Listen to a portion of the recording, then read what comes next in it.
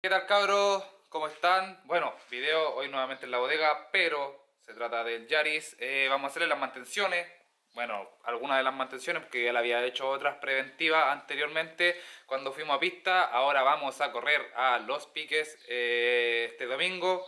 Así que nada, vamos a hacerle el cambio de aceite, que la verdad el otro aceite yo se lo cambié hace súper poco, pero como fuimos a correr, le dimos harto uso, lo vamos a cambiar. Así que nada, de eso se trata el video de hoy. Le vamos a hacer las mantenciones al Yari, vamos a ver qué vamos a llevar para mañana, herramientas, las ruedas que tenemos que colocarle y todo ese tipo de cosas.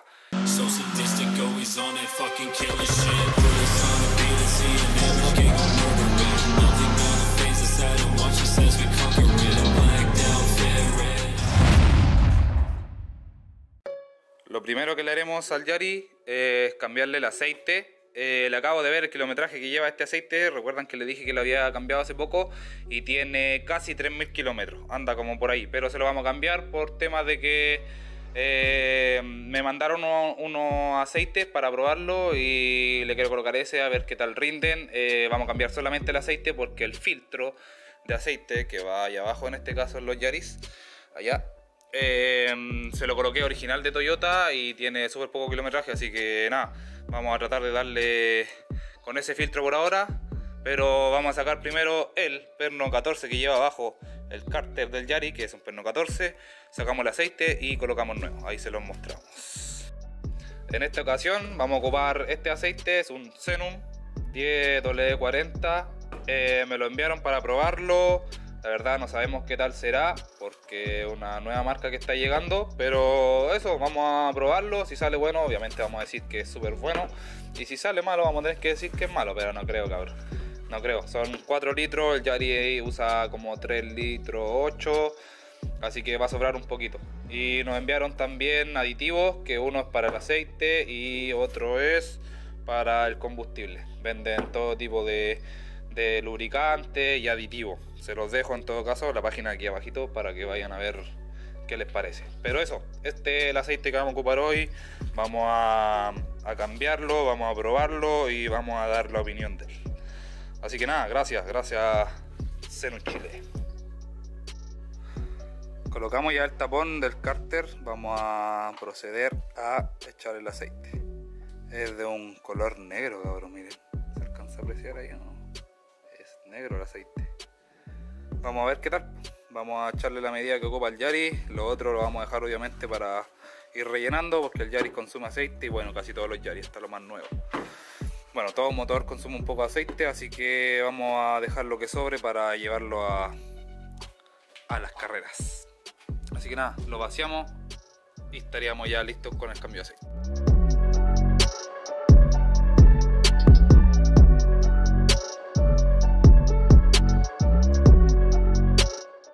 Listo el cambio de aceite, nos sobró un poquito de los 4 litros, ahí están los otros ya vacíos. No le vamos a echar en esta ocasión el aditivo para el aceite, el de combustible quizás lo ocupemos mañana, pero el del aceite por ahora no. Vamos a terminar de colocar todo, el raprete del perno del cárter y estaríamos listos ya con el cambio de aceite. Llegó también el Yari Sport, que le cambiamos ayer el kit de embrague completo y el soporte de motor. Vamos a cambiarle las pastillas ese ahora, y este ya está casi. El Yari ya está listo. Ahora hay que cambiar las pastillas al de acá. Este hace un tiempo le hicimos swap de 1.5. Ayer le cambiamos el kit de embrague y soporte de motor trasero. Los videos se los dejo ahora.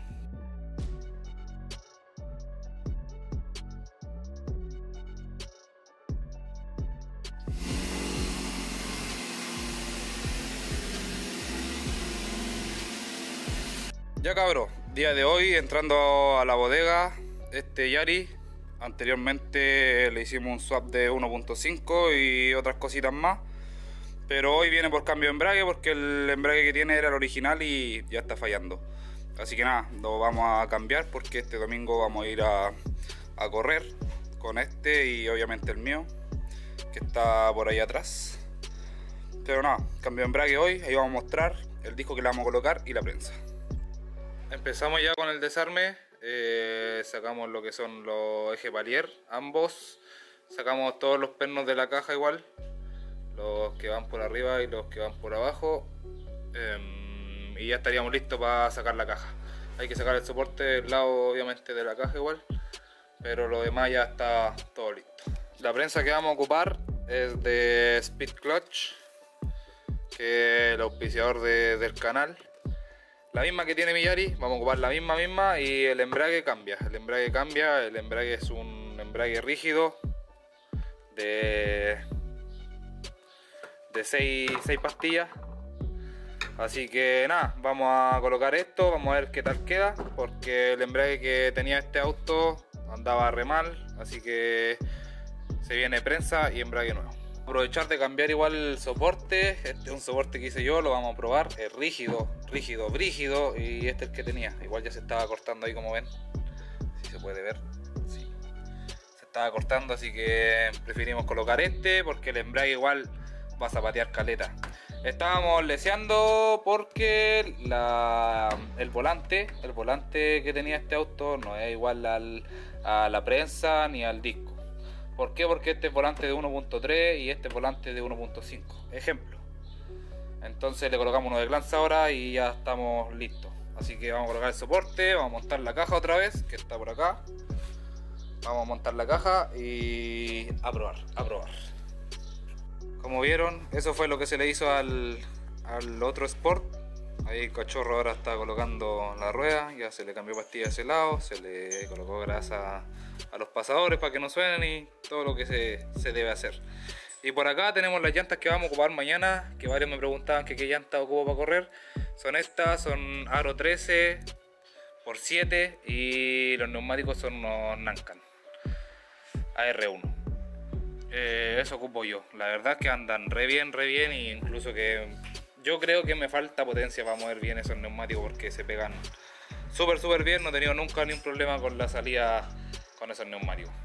Las llantas que vamos a llevar puestas son estas mismas y atrás quizás lleve unas 14 para colocarle, o si no esa misma, pero yo creo que vamos a llevar las 14. Me está mirando ahí con cara de loco. Ven. Así que nada, eso. Vamos a cargar ahora la herramienta igual, que pienso llevar varias herramientas de aquí por si pasa algo obviamente. Vamos a llevar una maleta completa, los destornilladores, alicate, ese que igual me ha servido caleta, y la gala. Y ya estaríamos listos para irnos. Yo creo que el día de hoy nos vamos a Temuco, mañana son las carreras, así que nada, eso, vamos a cargar todo lo que son el aceite, agua, el aditivo del combustible, igual lo vamos a echar, y todo. Bueno, cuando tengamos el auto cargado ahí vamos a mostrar qué es lo que llevamos. Tenemos ya algunas cosas cargadas, eché la maleta de herramientas, eché un bolsito con más herramientas, eché agua, aceite, ambas ruedas delanteras. Voy a ver si echo las otras traseras, porque igual es poco el espacio y harto peso para el viaje que vamos a tener. ¿Qué más? Y eso, le saqué el audio igual, le tuve que sacar el audio porque no me caían tantas cosas y para aliviar peso para allá. Así que nada, lo demás está todo bien. Midimos el aire de la rueda, apretamos bien las tuercas, el cambio de aceite está listo, así que ya nada más que nos queda viajar. Ya, como vieron, ya hicimos el cambio de aceite, tenemos todo ya casi listo. Me falta echar una que otras cosas, más cosas personales, porque el auto ya está operativo.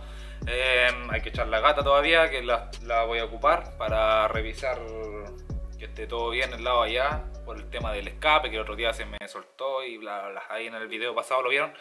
Así que vamos a revisar eso ahora y ya estaríamos listos. Yo viajo a Temuco hoy, porque hoy es sábado, mañana se corre, pero viajo hoy para no pegarme el pique el mismo día. Así que nada, eso obviamente no lo van a ver, lo van a ver mañana o en el próximo video que salga. Así que eso, cabros, nos vemos. El otro Yaris igual ya está listo, 100% operativo para irse a los piques. Así que nada, nos vemos ya, esperemos que los piques estén buenos, que no falle nada. Si falla, lo reparamos, nos venimos como sea. Pero eso, cabros, nos vemos mañana. Gracias a todos por el apoyo y nos vemos pronto.